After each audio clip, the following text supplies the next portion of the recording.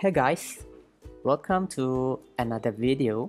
Okay, this is gonna be a short video of me explaining to you the code behind my previous robot. Okay, I have uploaded the video of that tutorial, which I walking you through the robot itself. But for today, I will only show you the code that I use in order to run the robot. And as you can see here, I have two Python code here that I have placed in this DS4 robot folder.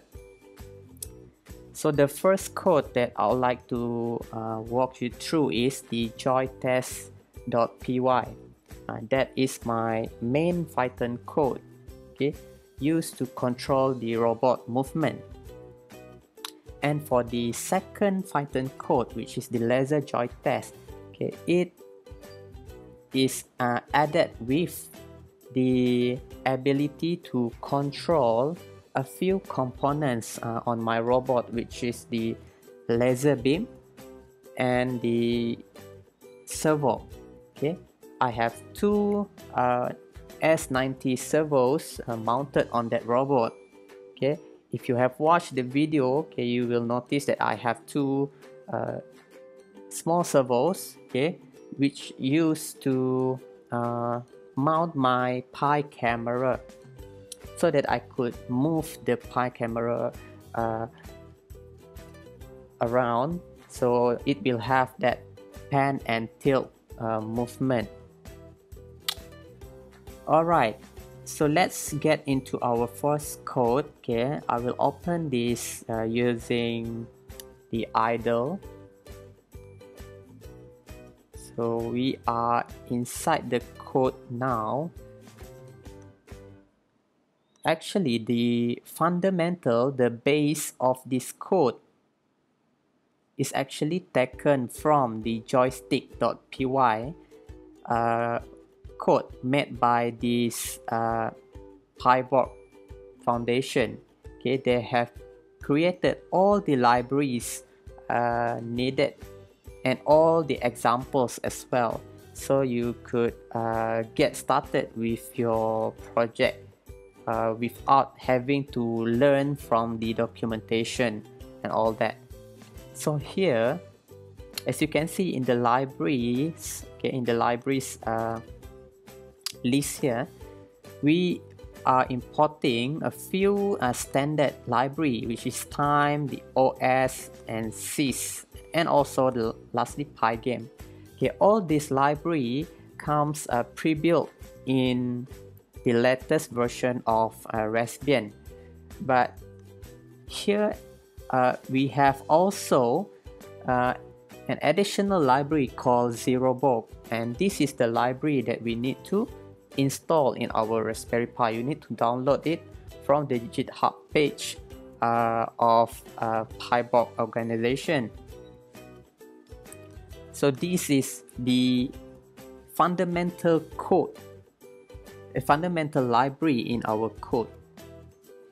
So without ZeroBorg, why I use ZeroBorg? Because actually this is optional. This is optional.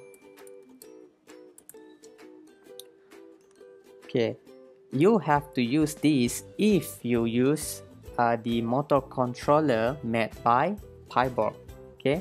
As you have seen in my previous video, I am using the ZeroBorg controller.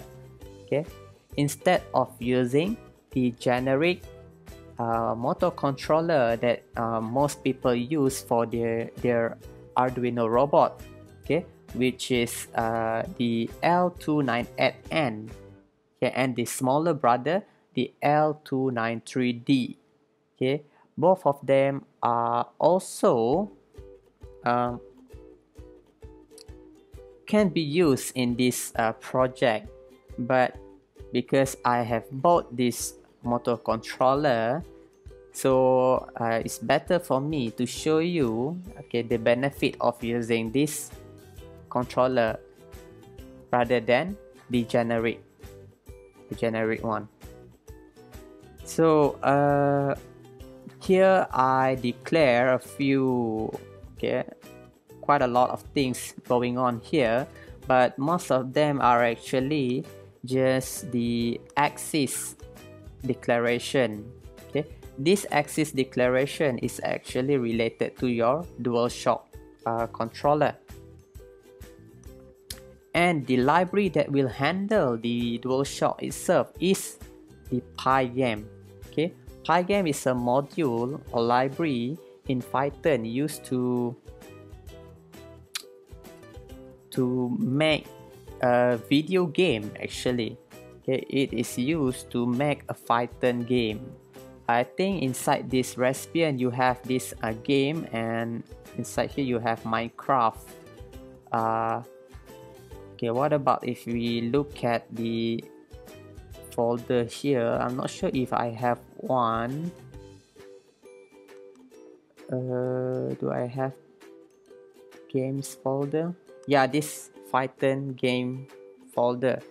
Okay, if you have a fresh installed recipient or S on your Pi, you will have this Python games folder at your home directory. So here I have moved it to my own dump folder because I don't want them to clutter my home directory. So I just want to have a few folders outside here, and the rest I dump them in this folder.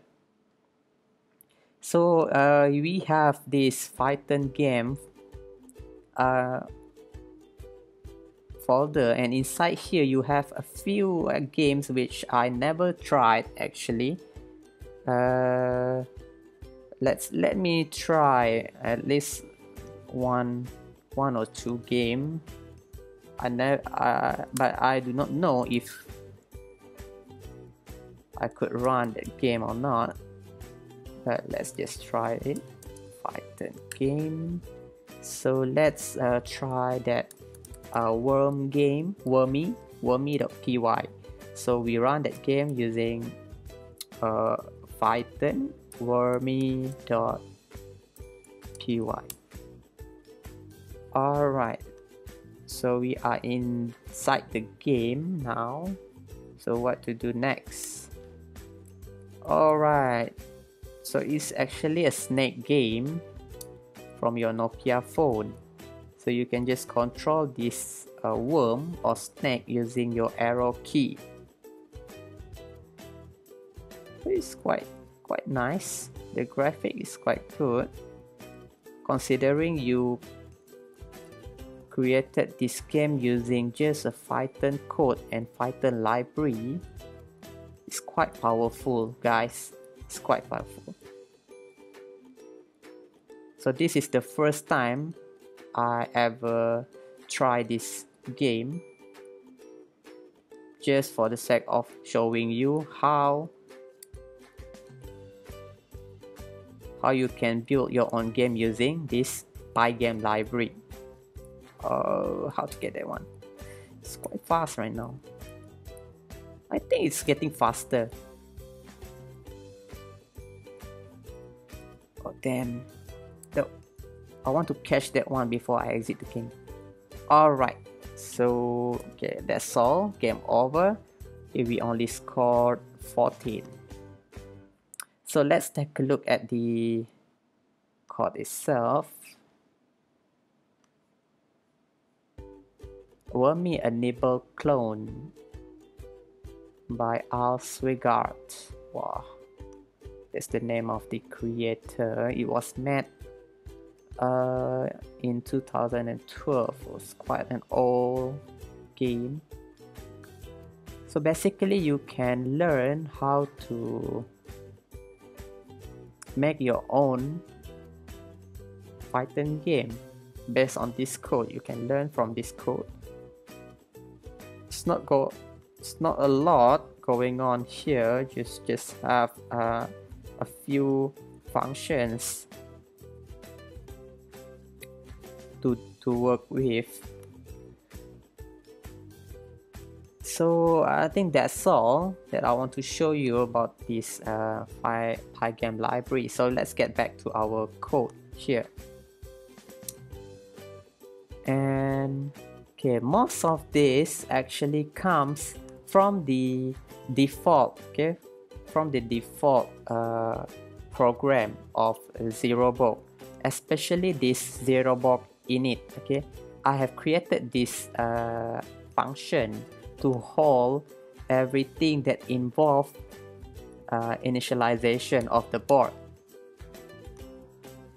So here we set up the board, the board itself by calling this ZeroBook class.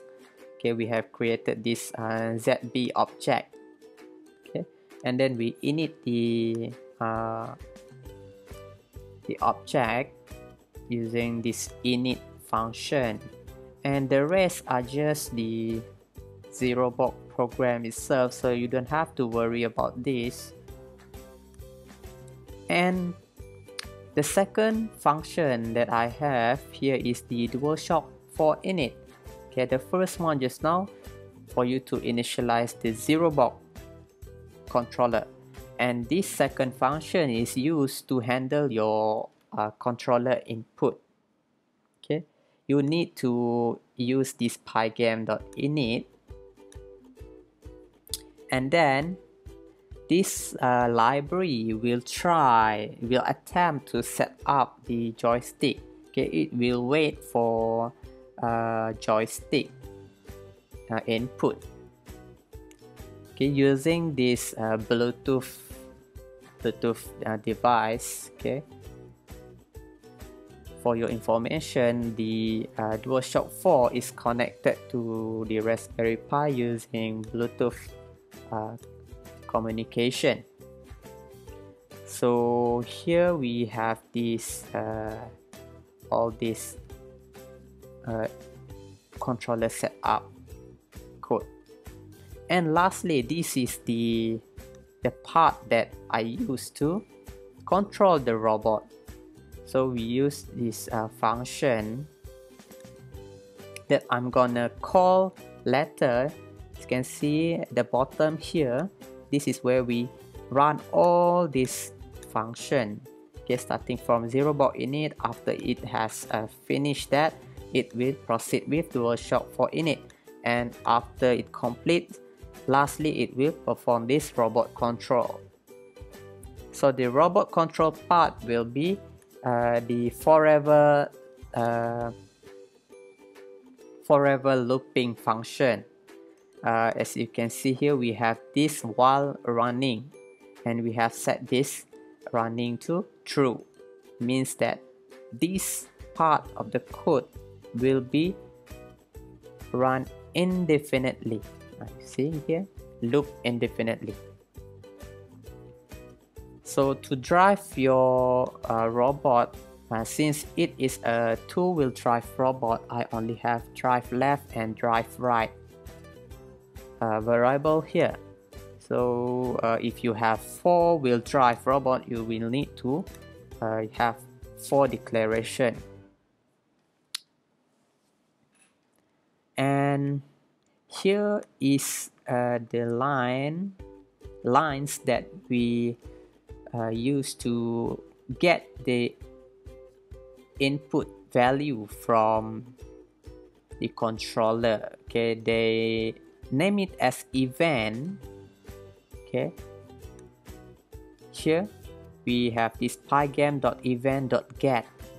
This is where your code will try to grab any information coming out from your controller. So it will put the data inside this events variable. So whenever you have something going on, okay, it will return an event. So here you will handle each event individually.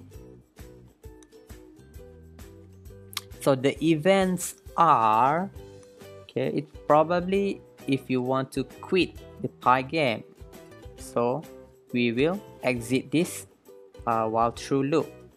But if it detects any joy button down input, okay, it will return a true for this head event variable. Also, the same goes for this joy axis motion, which is the joystick, the two joystick on your controller. It will also return true for this head event.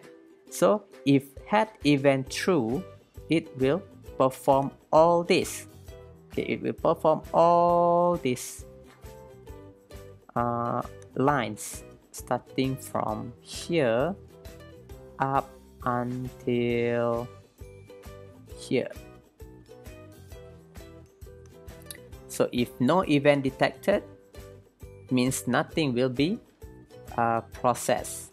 So this part will only be executed if your head event is true, means if you press anything on the controller. So this is where you get the axis position. Okay, the axis position actually read from -1 to +1. Okay, but for the purpose of this robot, we want to have our axis position, the R2 trigger specifically, to be at 0 level. Okay, whenever we release the trigger. If you don't press the trigger, we want the value to be 0, not -1. Okay, initially by default it will give this -1 value. So what does that mean? If you plan to use the R2 trigger for your robot to move forward, to accelerate forward, your robot will directly spin the wheel, okay, after you have executed this code. So in order to defeat this problem, you have to reset that axis value to 0 by pushing it to 0. Okay, we minus the up down value with 1. Oh, sorry, I think the default value when you execute this code is 1, not -1. So here we have 1 minus 1, so your throttle will be 0. Okay, so that is how I solve this issue. And then I created this simple if statement. If throttle is less than -1, we will limit that value to -1. So now if you press your trigger, R2 trigger, the value, the throttle value will be going down. Okay, it will go to the negative side. Okay, starting from 0 to all the way to -1. So because I want to limit the value to -1, so we do not want the value to exceed, and we can prevent that using this if statement. So here I print out the throttle value so you can read the value from your terminal as you press the trigger. And right here, okay, the next thing that we need to handle is the axis left right value. This is for you to turn your robot left and right. Okay, let me see. Right, and so this will grab the axis, the right joystick value. Okay, but for joystick value you don't have to do anything, since if you don't push your joystick around, if you don't fiddle with your joystick, the value will stay at 0. only when you push the joystick it will trigger some value. And here I have this L2 axis value that will be used to reverse the car. Actually, I am not getting the axis value, I am getting the button value, because the trigger will have two mapping attached. One is the axis value, one is the button value. Okay, so the axis L2 will have its own axis value, and it also have its button value. So we want to get this button value. If this button value is true, then you reverse the polarity of the throttle.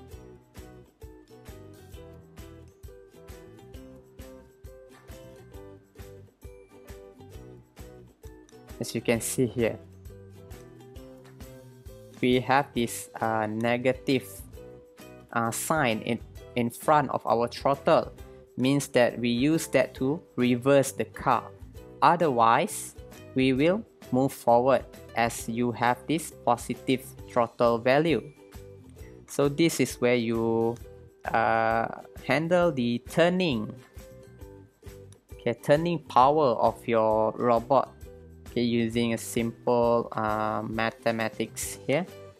We have this multiplication formula,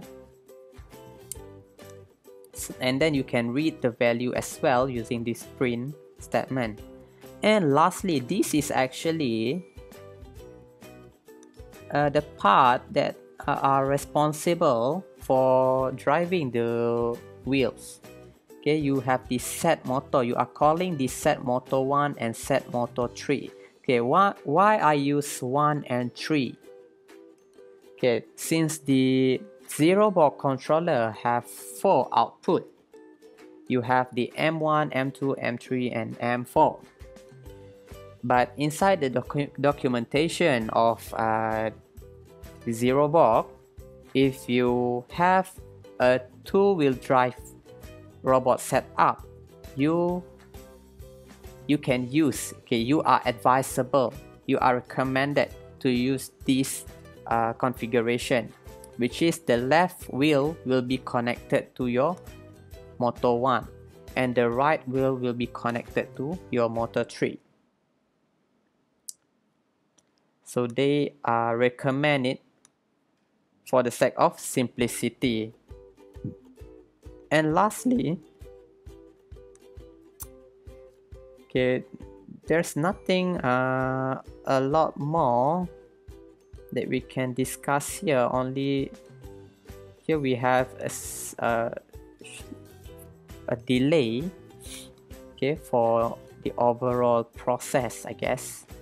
But I never really focus on this. I never really concern on the interval. Okay, where can we get? Okay, the interval is 0 actually. Okay, the interval is 0, meaning that there's no delay at all for this code. Okay, it is important to know that, okay, you cannot have any delay actually. Okay, when you are trying to control this robot, you must have a fluid input of data, okay, not obstructed by this delay.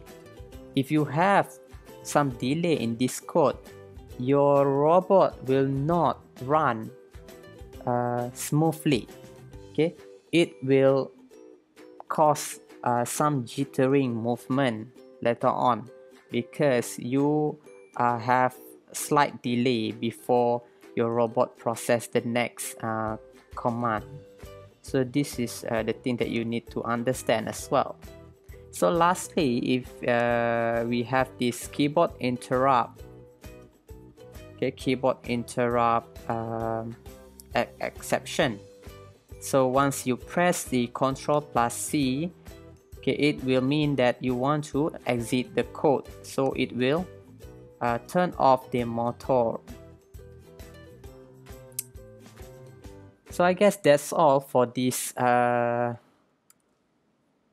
main code here. So let's take a look at the laser joy test, okay, before I end this video. So the rest of the code is basically the same as the previous one. We only have an additional library here. So here I am using the GPIO0 library, and I am importing two classes, two functions from this class, which is the LED and the servo. So the LED will handle my laser beam, and also I have light here, which actually I haven't implemented in hardware yet. So this is just for the reservation of that GPIO pin. And these are the servo handlers. Okay, I have attached my servo, my tilting servo to GPIO21 and the panning servo to GPIO20, and I named it to tilt servo and pan servo. Alright, and then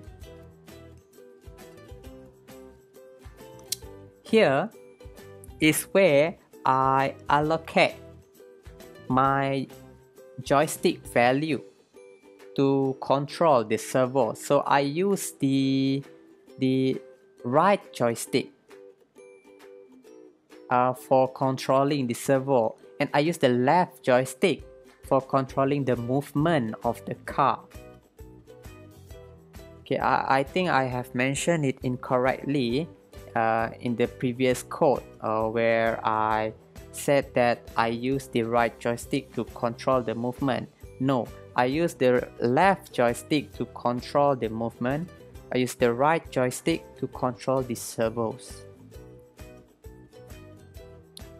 So let's get at the bottom here inside our robot control. This is where I created simple algorithm for this laser and servo. I only have these few lines to handle both components. Okay, the first if statement is used to get the button assigned to control my laser. If I'm not mistaken, I set my X button to turn the laser on and off. So here, as you can see, we are using the GPIO library, and it is just as simple as you getting the state, the current state of the pin, the GPIO pin, and then you set the value of the laser by simply inverting the current state of the pin itself. Okay, you need to try this. Okay, this simple code is actually very powerful, and it looks very simple, but the process behind these two lines is fairly complex for newbie, especially if you plan to use the standard RPI.GPIO library for this purpose. Okay, it's not going to be two line of code to handle that process. You need to have multiple lines in order to accomplish the same objective. The same goes to my light switch. I use another function inside GPIO library, GPIO0 library, which is the toggle. Okay, the toggle is even more powerful because it will automatically detect the current state and it will just invert the state. Okay, so basically these two are having the same process. Okay, they are using the same process. It's just that there's a lot more going on behind this toggle function. Okay, this is a little bit manual. Okay, this is a little bit manual because I need to have this NOT, okay, inverter. But inside this toggle, everything is done in the code itself, so you don't have to do anything. I could also use this toggle function to control my laser beam. So this is just for me to show you the alternative that you can use to control your components. So lastly, here is where I get my axis value, axis tilt and axis span from the axis that I have assigned earlier, which is the axis 5 and axis 2. So I will get the value coming up from that movement. That will be used to control my servo. So you can see here, it is as simple as assigning this value to tilt servo dot value. So what does this mean? Okay, it will grab the tilt value. The tilt value is actually ranging from -1 to 1. The same goes to, oops, sorry. The same goes to your pen. So here we will only get this range of values, and the value will be directly assigned to this servo. Okay, that is the power of GPIO0 library. You can simply use this dot value method.